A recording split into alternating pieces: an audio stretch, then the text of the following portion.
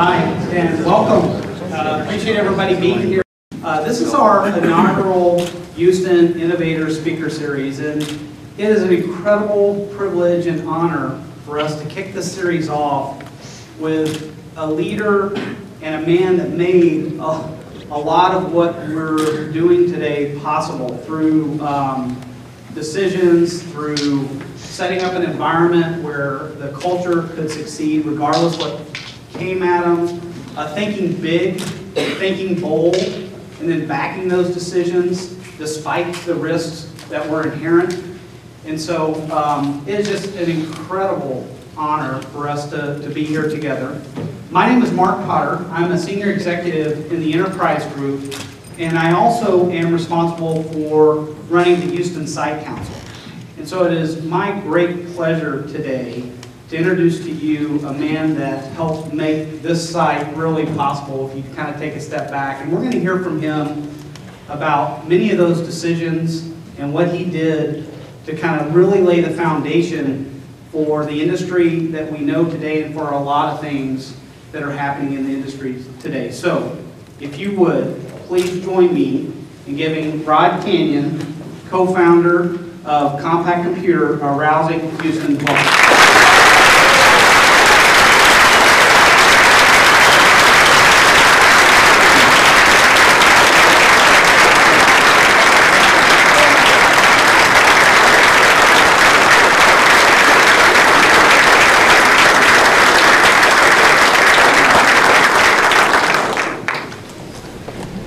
Well, it's a really a big treat for me to be able to come here today and talk to you about the early days of Compact, and it makes it even more special to be greeted like that, so thank you very much. And Mark, thank you for that kind introduction. It sounds kind of scary though. And it was. We did a lot of things back in those days that we never really thought about the alternative, because that's what we had to do to get where we needed to go.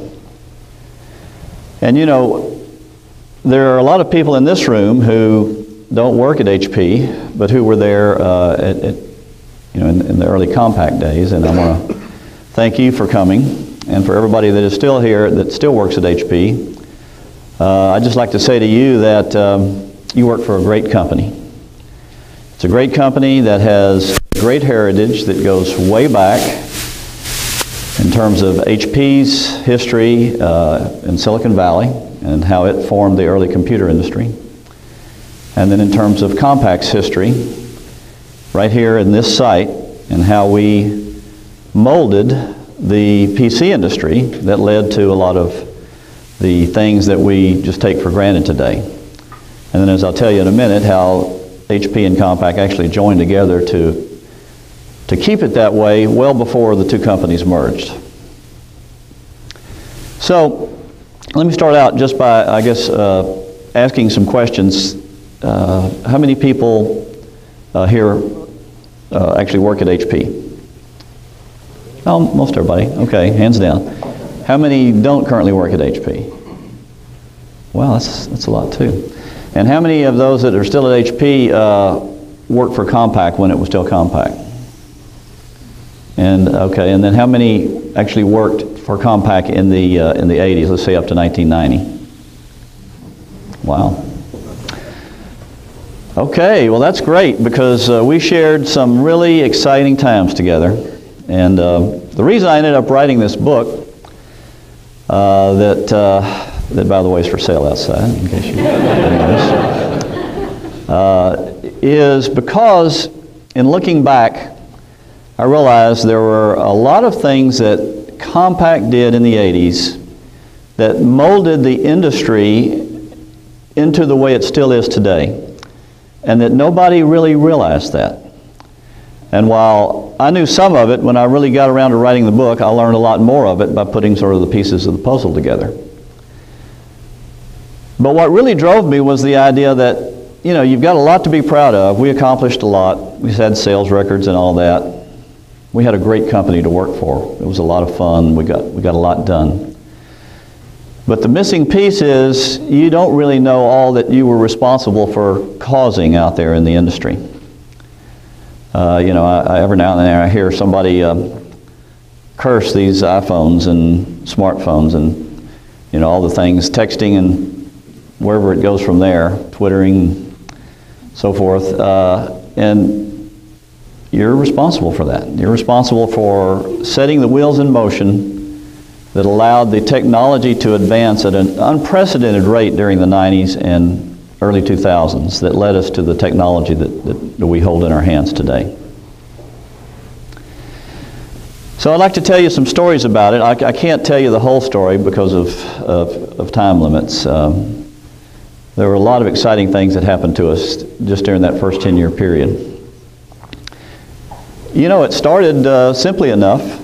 There were three guys that decided they wanted to build a portable computer, and decided, if they're going to really meet a market need, it needed to be rugged and it needed to be styled nicely, and it needed software. And that was the catch, because there were 300 companies at that point in time who were all building personal computers of one kind or another. And the way it worked in those days is every different brand of computer required a different version of every software package. So let's say VisiCalc, one of the key software packages that actually kicked off the whole PC era, it was available for Apple and Radio Shack and Atari, all of the brands that were out then. But for one of the other 300 companies, the likelihood of ever having that software adapted to that computer was very low. And so we knew that, and we almost didn't go down this path. But something very serendipitous happened about the same time, and that was that the largest computer company in history, the most dominant computer company that ever existed, did something they had never done before. They came out with a computer that was hardly even protected at all. IBM rushed to enter the PC market, and I think they really didn't believe it was much of a market, but they wanted to hurry up and get out and find out what it was like. So they kicked off a one-year program, and in that time frame there was really no invention going on. And they rushed to market thinking they would sell a few tens of thousands. And what they didn't expect at all is it became the market leader in about a year and a half, and they sold millions of them. But here was this opportunity that matched up with these guys that wanted to start a company to build a portable computer, and we did what entrepreneurs do. We came up with a solution to our problem. We decided, if we can't get the software companies to adapt their software to our computer, why don't we adapt our computer to run some software that already exists? And there it was, sort of on a silver platter, IBM, who would always have the most software and always have first cut at the new software that came out. And if we could make ours run the same software, then we would have the software we needed to make our product a success. And it was that simple idea that really led to the beginning of Compact Computer. We dove into that headlong. We ran into a lot of problems we didn't expect. We hired a lot of good people, and the result was we actually were able to enter the market less than a year later with the first compact portable. And then things really began to take off. So January of 1983, we shipped 200 compact portables. December of 1983, we shipped 10,000 compact portables. When the dust settles, we have $111 million of sales in our first year. That was a big number, but when we actually began to dig in, we found out, well, that had never happened before. In the whole history of American business, there had never been a company that had that large amount of sales in their first year. So we began to promote it and advertise it and all that. That helped us begin to put our name on other people's radar. But people would ask, how in the world did you do $111 million in your first year? And I would say, oh, it's the people, it's the this, and it's the that. The opportunity was there. But when I wrote the book, I really went back and analyzed, how did that happen? Because you don't start out a year with 200 units out of your factory thinking we're going to ramp up slowly and then somehow through the year respond to that number. So here's what happened. Here's how we ended up doing something that had never been done before. When we got the product almost ready for market, we began to go around and talk to computer stores, because IBM and Apple were in the computer stores, and that's where we knew we wanted to sell our computer. And every time we would go into a computer store, usually it was Bill Murtaugh, and then after a while I began to help out. So both Bill and I would go around and we would experience the same thing. Let me show you how that worked. We would walk in the front door. We would set it up on a table somewhere. Actually, Bill put it on the back of a toilet in a store in New Orleans, I think, as the story goes. Wherever we could find a flat spot. And voila, we'd show them a portable computer. And they'd say, okay, yeah, so what? Well, it's rugged, it's nicely styled, it's this, it's that. You know, we would go through all of its features, and they'd be kind of yawning, looking at their watch.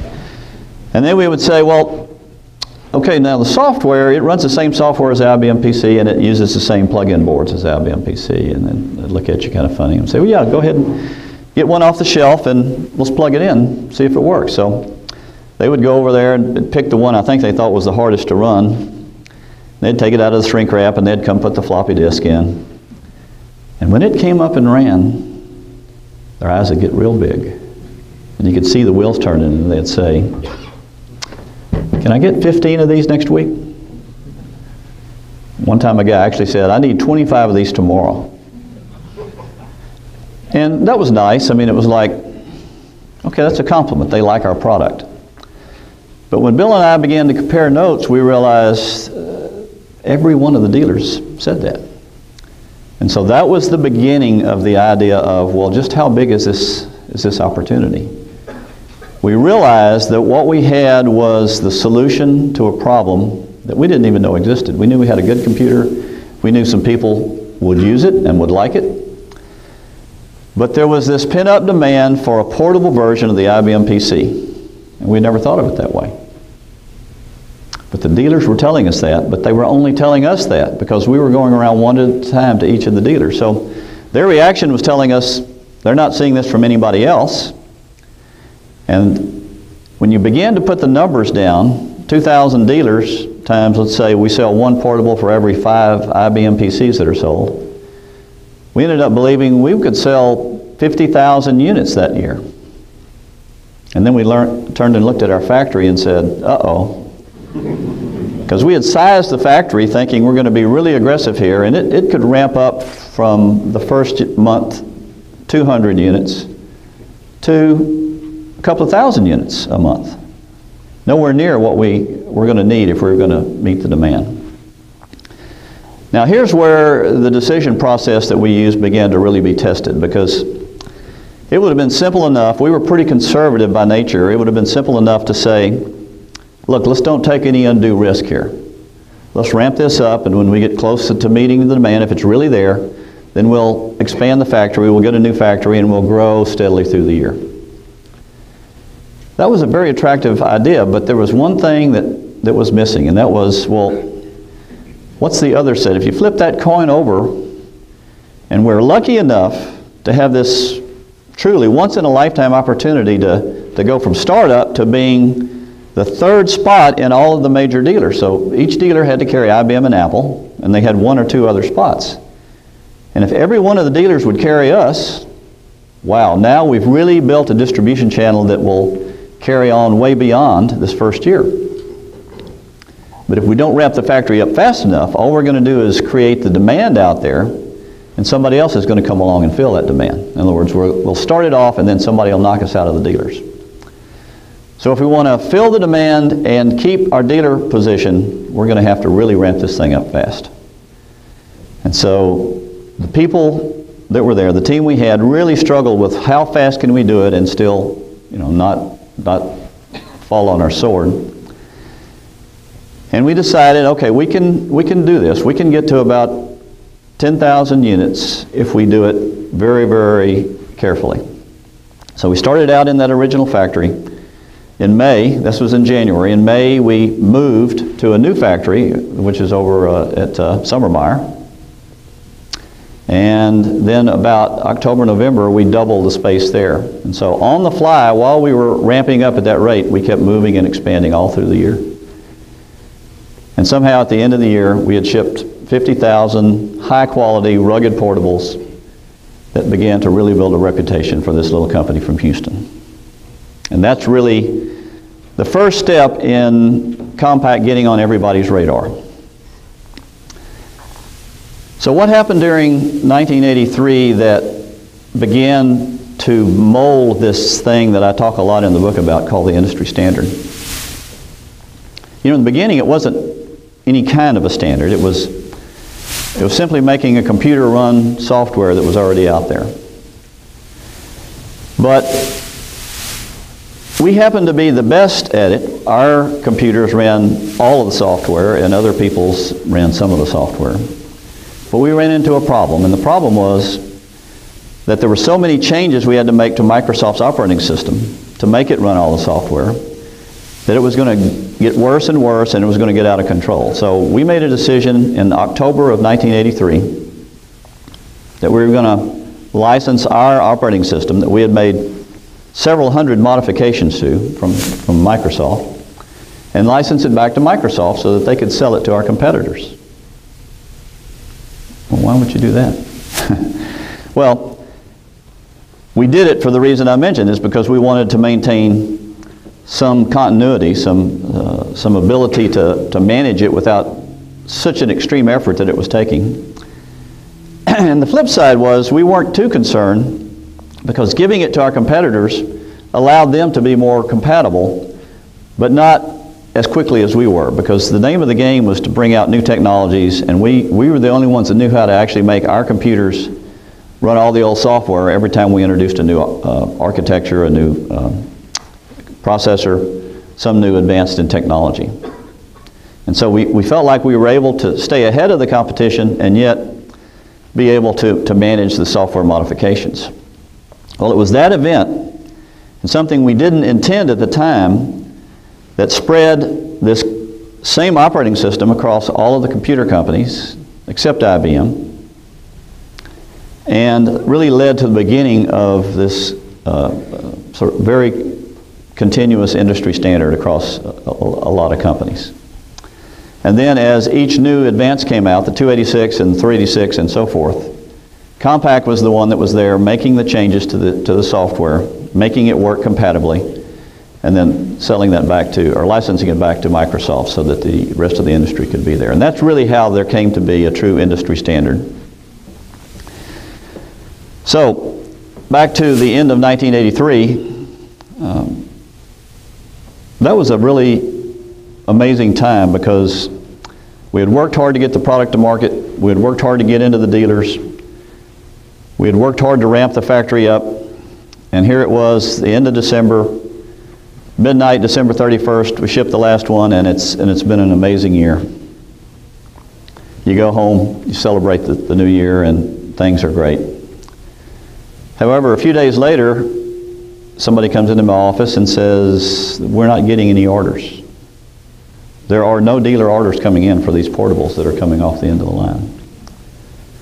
We quickly found out that it was because IBM had a portable that was coming to market. Now remember, when IBM entered the PC market with just a so-so product, they immediately became the leader. They pushed everybody else aside, including Apple. So naturally, as IBM showed their portable to their major accounts, to the dealers, to the press and analysts, they did what you would expect. They said, Compaq's history. You know, that's been a good run. They had a great year. But here comes IBM. We know that it's over for Compaq. And of course, they had to print that. They wrote it. And so, you know, everybody just sort of, that began to be the big subject. Compaq's run is over. So we began to do, as we had done in the beginning of the year, we used our decision-making process to try to deal with an impossible problem. You didn't have to look at it very long to realize there was no safe answer. There was no really good answer to this problem. you know, maybe, okay, let's say, what on the good side, IBM could come out with not a great product that could be in limited supply, and maybe they'll announce it soon enough so that we don't have a bad quarter. But if they waited too long, or if it was a great product and it wasn't not in limited supply, we were toast. Or so everybody thought. Well, we wait and we plan, and so finally we decide, here's what we're going to do about it. We're going to keep building these things at full speed. And we're going to store them and wait for the dealers to begin to order again. And we believe they'll do that as soon as IBM announces, and if we're lucky enough for it to not be a great product and not be in full supply. But we didn't know how long it was going to be. Well, finally, on February the 16th, IBM makes their announcement in New York. It was just an okay product. It actually was not as good as the portable. It wasn't as rugged. It wasn't styled as nicely. It wasn't as easy to carry. We had other features that it didn't have. So that was on the good side. And most importantly, perhaps, they announced that it's going to be in limited supply for a while. So a couple of days later, here come the orders in. And they come in like a flood. I mean, just in our wildest dreams, we couldn't have imagined that they were actually going to. It's like they had written the orders out waiting to see, and they all just came in right away. And so here we had all these computers. By the way, where did we store these computers? We had a very limited finished goods warehouse. It's probably about half as big as this room. So we filled it up almost immediately. And then somebody had a creative idea. Well, let's go rent tractor-trailer 18-wheelers, put them in the trailers, fill them up, park them in the parking lot. Great idea, okay, while we're looking for other space. So we get 1, 2, 3, and finally our parking lot's full. And they haven't announced yet. And so we ask around town, we find some friends who allow us to store them in their parking lots. By February the 16th, we have 20 of these trailers stored around Houston, full of computers. And we have our finished goods warehouse full. And they announce, the orders come in, and we begin to fill them very quickly because we've got all these computers. So anyway, 6 weeks left in the quarter. That was a big deal because we not only wanted to not die, like they were predicting, we didn't even want to have a blip in our growth record because we had just gone public. We had done our initial public offering in December of '83, and here it was the first quarter of '84. If we have a bad quarter, I mean, they're going to pounce on us, and there'll be lawsuits, and it'll be the end of our reputation that was growing rather well as a result of our first year. So we're pushing really hard to get through and get out enough computers to be able to beat the fourth quarter. Midnight, March 31st, it's not at all clear. We think we're close, but there's computers stacked everywhere. We couldn't tell. About a week later, we found out, sure enough, we had actually beaten the fourth quarter, not by a lot, but by enough to be able to say we had a record quarter, we had been profitable, and it was something we could really be proud to announce. Well, you could have heard a pin drop across the whole country as far as the press went because they could not believe it. I mean, it was like smoke and mirrors. How could you possibly do that with IBM coming out with a portable? So they decided, well, it had to be because it was in short supply. Well, in the middle of the summer, late June, IBM announces we're now meeting demand. And about the same time, this company called Storeboard, who kept up with the sales of computers through dealers, announced that the compact portable was still outselling the IBM portable by 5 to 1. That was pretty good. To finish that story off, by the end of the year, we were outselling them 7 to 1. By the end of the next year, 10 to 1. And in early 1986, 2 years after it entered the market, they took it off the market. So not only had the IBM portable not killed Compaq, Compaq had in fact killed the IBM portable. So if you put those two things together, the record first year and the ability to not be knocked out, in fact to thrive in the face of an IBM product that was designed to take us out, we really began to build a reputation, and people began to notice this still small company by comparison to IBM and Apple. So there's two more things that had to happen, a lot of things happened along the way, okay, but a lot of big challenges, but two more significant things that get us to the finale. First thing was that in 1986 we had the opportunity to come out with the first 386 PC. For some reason that we didn't know at the time, IBM had told Intel they weren't ready for it. So Intel comes to us, we join up with Intel, and we come out with the first 386 based PC. Now, there again, we were predicted to fail at this because historically, anytime somebody got out in front of IBM with something like a new processor, IBM would just run over them. And so, you know, this looked like a real risky move to the industry. They did not understand what we were doing. We had the technology to make this thing actually be simply a faster 286. It ran all of the software, used all the peripherals, all the boards, but it did it 3 times faster. And yes, there was a demand for something that ran the software 3 times faster. There was an insatiable demand for that. And so not only did it succeed, but it had exceeded even beyond our imagination. Throughout 1987, we could not build enough 386-based PCs. And in fact, our sales went from $625 million in 1986 to $1.2 billion in 1987. It was like the afterburners had kicked in, and it was the result of this latest technology delivering performance to the market in a safe package from Compaq. Now, IBM may look back and say, well, why did we let them do that? Because truly, without that piece of the equation, we would not have been viewed as a strong enough technology company to do what came next. Because early in 1987, IBM decided they'd had enough of this. They were going to go back to their roots, which was a highly proprietary product. And since they had actually been the sort of the Pied Piper here, all of the other companies were viewed as just following them around and making clones. When IBM came out with this proprietary model, people assumed that all of the companies that built PCs were also going to follow them there. IBM had said, we'll license you, we'll make it legal for you to build a copy of this, but you have to pay us 5% of your sales as a royalty. You think about that a minute. 5% of your sales is way too much. It's a very big royalty. In fact, a lot of our low-price competitors didn't make 5% profits. So clearly they were going to be able to control the rate of change of technology, and they were going to be able to control the prices, both of which were short-term going to favor IBM, but long-term were going to be not so good for the industry or for consumers.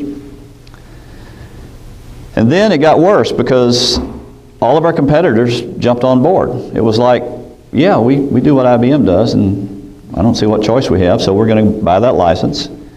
I remember Dell Computer touted the fact that they had hired the engineer that had designed the microchannel, and now they were coming out with their PS2 compatible. Radio Shack was out with their PS2 compatible. And literally every other computer company besides Compaq was rushing to be first. But we sat back and said, that's not right. That is, you know, we can be first to our funeral, but that's not a good idea. Let's figure out how we can stop IBM from doing this. Now, there were some pluses, because at that point we still were the only company that knew how to bring in a new processor, how to bring in a new architecture, and make it fully backward compatible. IBM didn't know how to do that, and in fact none of our competitors knew how to do that. So we believed we could actually build a better advanced bus than IBM, but we also knew that if we came out with it as Compaq's advanced bus, IBM would still win. I mean, we had a good reputation, but it was nowhere near IBM's.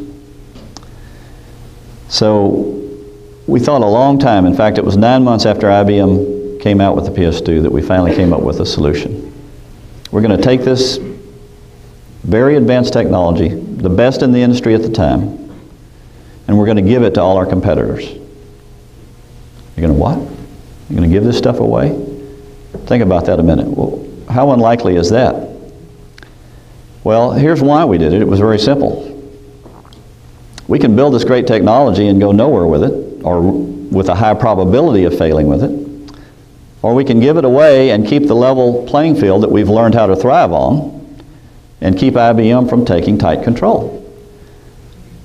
Once we figured that out, it was, well, duh, yeah, I mean, why not? Let's go for it. So, okay, we were late. It had been 9 months, but we headed off down that path.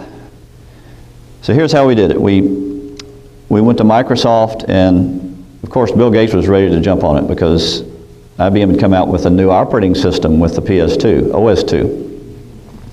And that was meant to move Microsoft aside. We went to Intel, and they jumped on it because they knew that IBM was trying to bring up their own version